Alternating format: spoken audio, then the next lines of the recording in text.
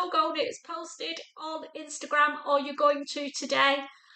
Stick around because I'm going to show you the reveal of the Pogonips that I've made. I've done a Pogonip for every season. So let's get the party started with a cheeky glass of Prosecco.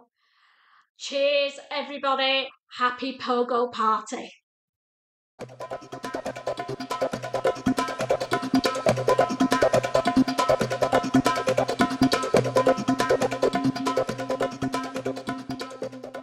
Hi there, I'm Christine, the Gemini Stitcher, and welcome to my YouTube channel.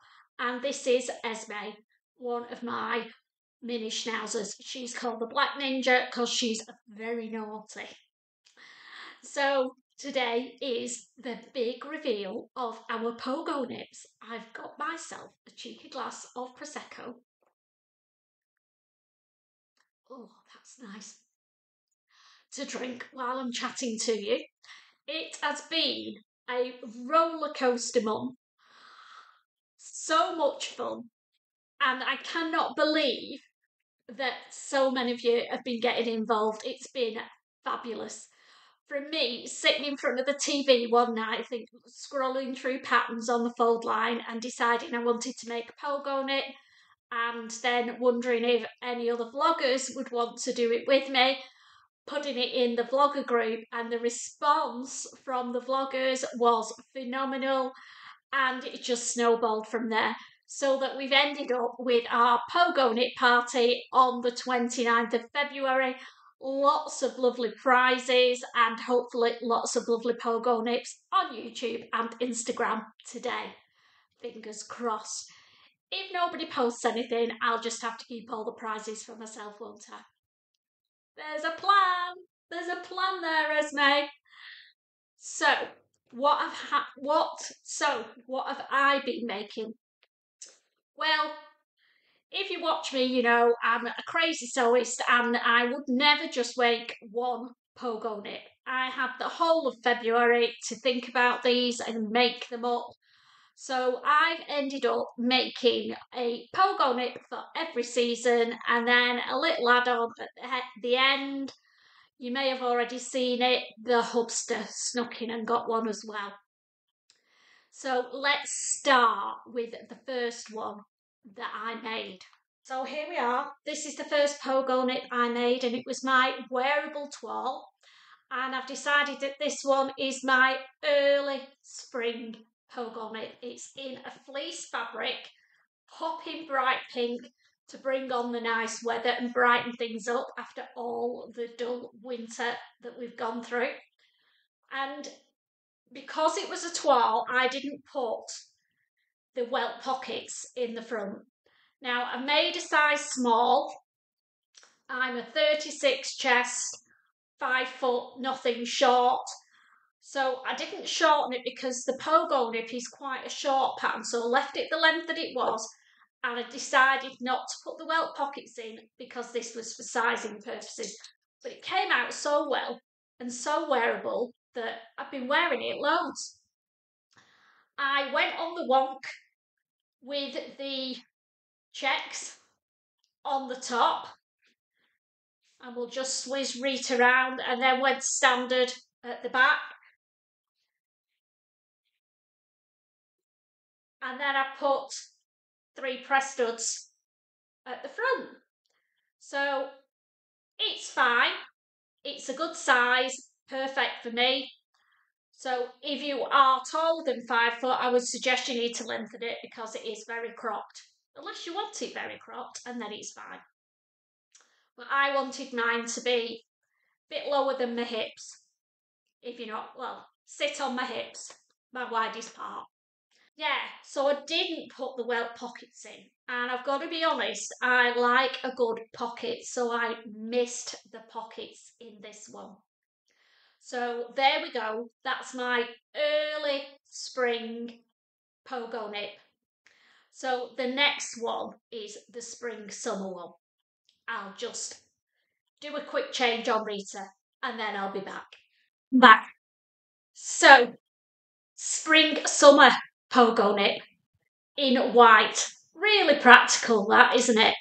But the way I've got round it is I thought about the areas that I would get dirty.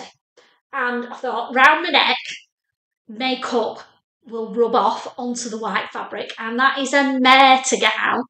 So I've done that in a contrast in my mushroom fabric from my stash. It's all French terry. Then the sleeves, I thought, yeah, they're going to get dirty, so I've done those completely in the mushrooms. And then the bottom half of the pockets, but then the outer of the pockets I've done in white, which is a bit of a risk, I know, and I did contemplate changing it for the mushroom fabric, but to be quite honest, I ran out of time, so it is what it is. I'll see how I get on with it. I have got some of the mushroom fabric, and if this gets dirty, I can always unpick it a bit and replace it. Let's whiz you round, Reek. And then at the back, where there's less chance of me getting things spilt down it, I've done it in white. So you'll notice that it again has not got the welt pockets in, because this is the last one that I made. I only finished it 2 days ago, and I was all welt pocketed out, if I'm honest. And I fancied something a bit different, so I've just cobbled together my own kangaroo pocket, nice and big, great for sticking my hands in if the wind gets up on the beach, which it will do when I go down to Anglesey. This is going to be perfect. Keep my hands warm, rub them together in that kangaroo pocket. Loving it. So that's the spring summer version. I've not said, but in all of mine, I have not put the optional back pocket on. Didn't like the idea of it, would never use it. The idea is you fold it up and pack it away. Never gonna happen with me. So if I take this off, I'll tie it round my waist and carry on like that. I'm not gonna then spend 10-15 minutes. Hang on a minute, love, I just need to pack my Pogonip away. Not gonna happen. So there's no back pockets on any of mine. So this fabric, I got the mushroom fabric from Flamingo Fabrics, and the white French terry I got from Pound Fabrics. So what do we think? White mushroom Pogonip. I wonder if they're magic mushrooms. That'd be great, wouldn't it? Right, let's move on to the autumn Pogonip. Backing them in. This is hard work. Cheers, girls. Oh, that is very good.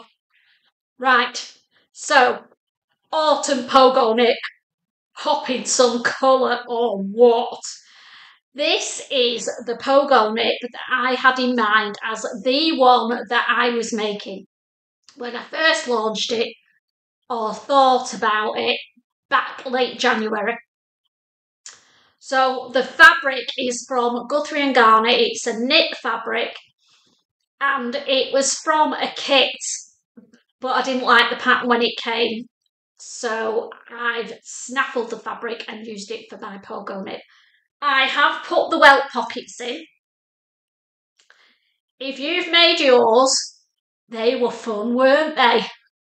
But it's a skill that we've all got now that we didn't have before. So if you've made the Pogonip, well done on your welts. So I've played around with the direction of the zigzag pattern, gone vertical at the top and then horizontal at the bottom, vertical on the sleeves, come on Reed, give us a twirl, and then horizontal at the back. The welt pocket opening and the placket and collar, I've used some denim fabric from my stash, and I've already made some of the Eleanor jeggings in that fabric, so those together are going to look stunning. Now, I know autumn can be quite warm, But I just thought this is the autumn one because it's got the yellows in. It's a little bit warmer. We're starting to get snuggly, but hopefully it's not started snowing and raining yet. So the last one, well, we'll show the hubsters at the end. The last one that's mine is my winter pogo. So come on, Ree, get changed. Let's show them what it's all about. So here we go, my final Pogonip pullover. I've made it in a animal print soft shell fabric for the winter, which has got a nice fleecy lining on the inside. So what do we think? It's all been done in soft shell. The welt pockets were an absolute mare to do in this fabric because it does not press. You've got to be careful with it so it doesn't melt on your iron. But equally it needs a lot of pressing and a lot of heat for it to press. So yeah, head scratching or what. But I'm pleased with how it's turned out. Give us the twirl, Ree. And I thought this is the good one for the horrible snowy winter weather when it's not actually raining or snowing, but it has been and it's freezing and sneezing. This party's going well, isn't it? So that's my fourth and final me-made Pogonip. Now, the last one I'm going to show you, some of you have already seen before. It's the one that I made for the hubster because the Pogonip is great for men and women. I made him a size medium because he's a bit of a little action man. He's not very big. So medium fitted him. I lengthened it by 6 inches. Do you know what? I just need to go and get Rita in it, don't I? And then you can see. Give me a sec. Here we go. The lovely sludge green Pogonip that isn't a Pogonip. And the reason is I've lengthened it by 6 inches. It's got no elastic, but I put the narrow waistband on just to cinch things in a little bit. And it's got breast pocket because it's his dog walking coat and he needs poo bags in a breast pocket. Why you can't put them in these pockets, the lovely welt pockets, I don't know, but you was insistent you needed that pocket, so there we go. So now you've mastered the Pogonip, you can make one for the better half in your life. Or not. Because believe you me, it was, oh, I want it a bit longer. Oh, I need a pocket. It wasn't a quick make by any stretch. But I did it. And I know how to do it now for him. So, yeah. Maybe I'll make him one in a more summery colour when the weather warms up. We will see. So I'm off now to finish my bubbles. I hope you're posting your Pogonips today over on Instagram.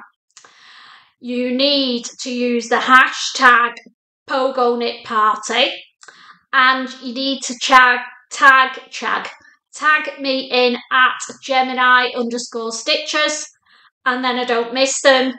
You can post today until midnight UK time, and then Friday I'll be totting them all up.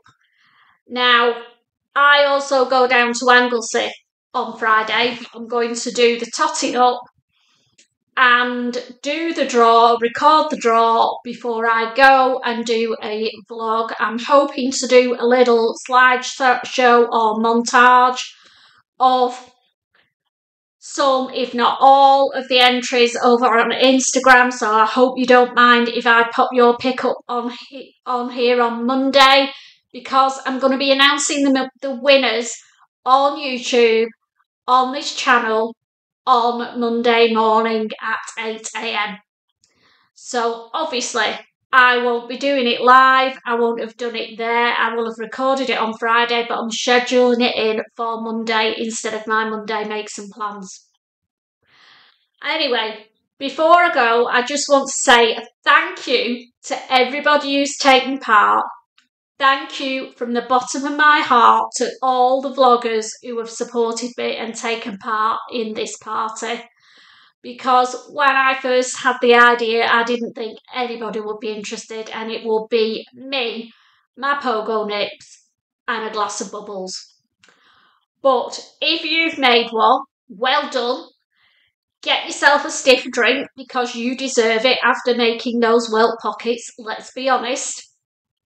Be proud of yourself whether you win one of the prizes or not. You've learned something, and that's what I was hoping everybody would get out of this challenge, to learn a skill. And welt pockets ain't easy, are they? I'm going to go now, but before I do, I've just recorded a little catwalk for you in my Pogo nips, so hang around if you want to watch that. And I'm going to say, take care, happy sewing, and good luck in the draw.